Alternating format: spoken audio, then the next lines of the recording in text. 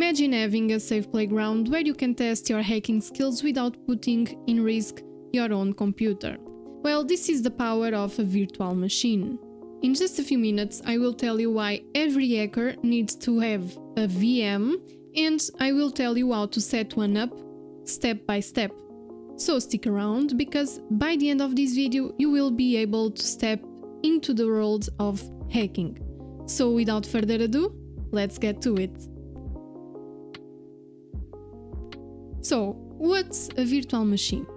Well, a virtual machine is a program that acts like a separate computer within your main computer. So this is like having multiple computers all on the same physical machine, okay?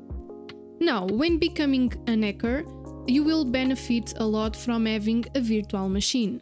Because, from starters, you can test exploits, malicious codes, and run potentially dangerous programs and malware without risking your main computer, your main system.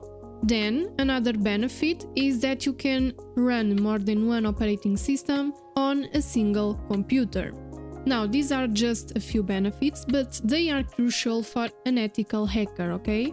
Now, before we begin by installing our virtual machine, you need to know that there are a lot of virtual machine options out there, but in this video we will talk and install our VirtualBox. And this is because this VM is free and it's beginner friendly, which means that it's easy of use, okay? Now let's get work and install our VM. Okay, so if you write on Google download VirtualBox for, in my case, Ubuntu, you will have this web page with a lot of Linux distributions and versions. Now, if you are not sure what version you are running, you can go to your terminal and you can run the following command. Now, this command will tell you what's your Ubuntu version, okay? So you click enter, and as you can see, mine is 22.04. So you go back to VirtualBox website, and in my case I will download this 22.04, okay? And as you can see, it's now being downloaded.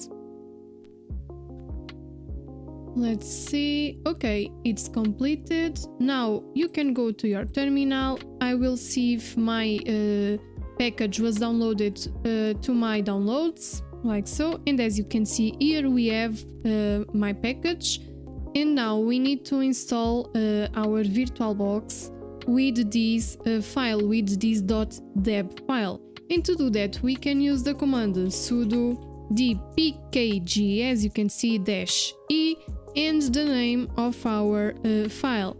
So let me just tell you that dpkg will basically install, in this case, of course, .deb packages. Because as you can see, the package that we are installing is a .deb, okay, package. Then the -i stands for install. So now we can run our commands. Okay, as you can see, we are having some errors. So error processing package VirtualBox, dependency problems, and this can be solved by running the command sudo apt-get install -f. And let me tell you that the apt-get part of the command is a tool to handle packages. Then the install is to install packages. Then the -f stands for fix broken. So this option, so the -f option, fixes broken dependencies caused by the installation process. Okay, guys, so you click enter. Let's see. Yes. Let's wait a little bit.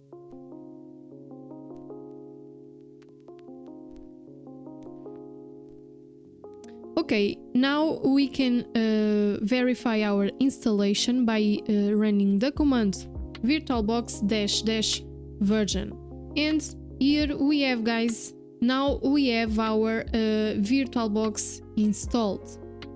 Okay, now that we have our VirtualBox installed, we can now proceed to install our operating system.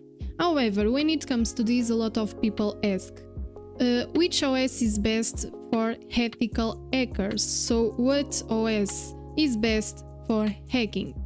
Well, there are a lot of options. However, for most ethical hackers, Kali Linux is the go-to choice due to its comprehensive toolset. But for those who prioritize lightweight performance, then 𝑭𝒐𝒏𝒈 OS is the go-to choice. Both these operating systems have comprehensive toolsets. However, Kali Linux is frequently updated and to include the latest security tools and features, while 𝑭𝒐𝒏𝒈 OS is lightweight, which can be beneficial for systems with lower resources, okay? Now, it depends of what you have and what you need and what you like, because there are a lot of people that already used Kali Linux and this is awesome for them, but if you can, you should try also the 𝑭𝒐𝒏𝒈 OS and see what best suits your needs and your wants. Now, I will install Kali Linux, but feel free to install the OS that you want. But I think that the installation of different OSs in the VirtualBox is similar. So let's get started with, in my case, Kali Linux on our new virtual machine. So the first thing that we need to do is to install our Kali Linux iOS file.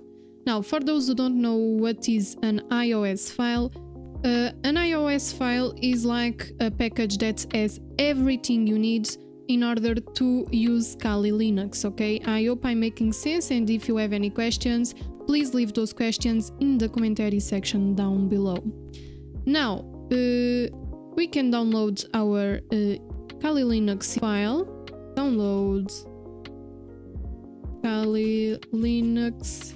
Let me just tell you that iOS file, it's the same as image, okay? So if you click here, images, you can go here, then installer image, and you have here some choices that you need to make. For instance, or you need to download the 64-bit iOS file or the 32-bit iOS file.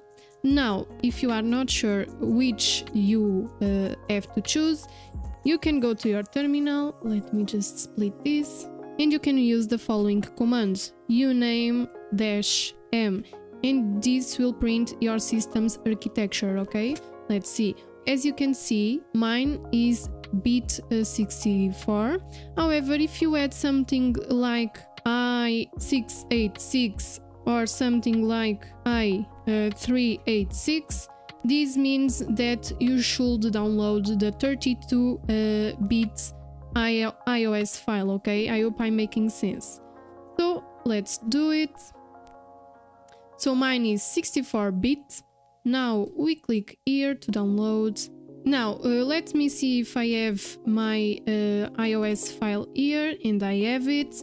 Now, before we proceed and install our Kali Linux on our virtual box, you always should see if the iOS file has been tempered. Now, to see this, we can use the command /sum, like so, then -a256, and then the name of our file. In my case is Kali Linux, etc. Now you click enter and you will receive this hash. Now, if you click here where it says sum and you compare this sum with the one that was printed on your terminal, if there isn't any difference, then it's okay, you can proceed. But if not, if there's a different number or a letter, then you should remove this, because this is a sign that your iOS file was tempered.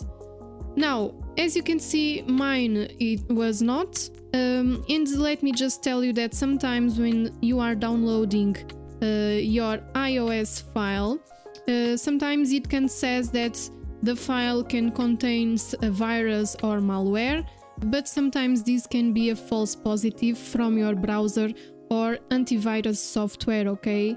We can proceed with our installation. I will take this off, expand this and go to our VirtualBox. Now, to create a machine, you go to Machine, click New. Now, you can call it Kali Linux. Now, you should select your iOS image. In my case, it's in Downloads. And here we have it. Open. Okay, now you click Next. Now, here you can leave it as it is, because this is a default, but unless you have more to give, you can always leave it like this. Now you click Next. Okay, create a virtual hard disk now.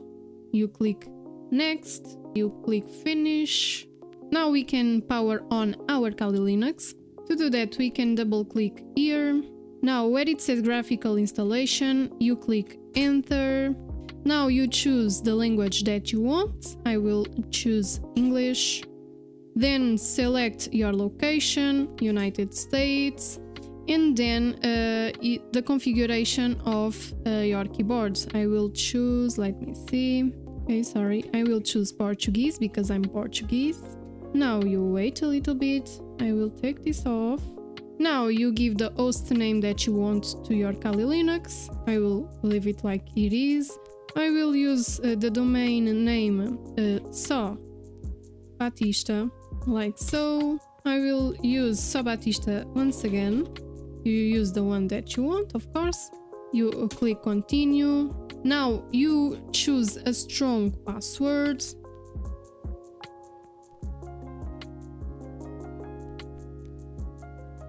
Now Continue. Now you choose the clock. I will click Enter. You can use the entire disk. You click Enter.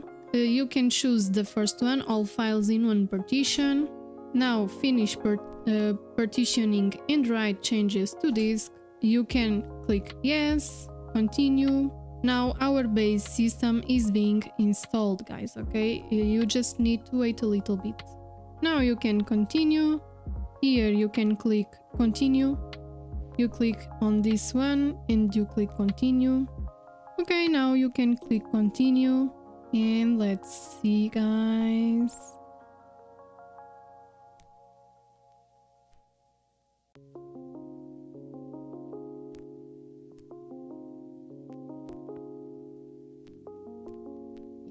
And here you have your Kali Linux, guys. So now if you enter your credentials, in my case was this.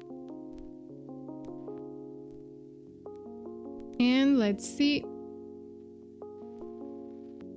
And here we have our Kali Linux, guys. So now you can make your changes and you can begin your hacking journey.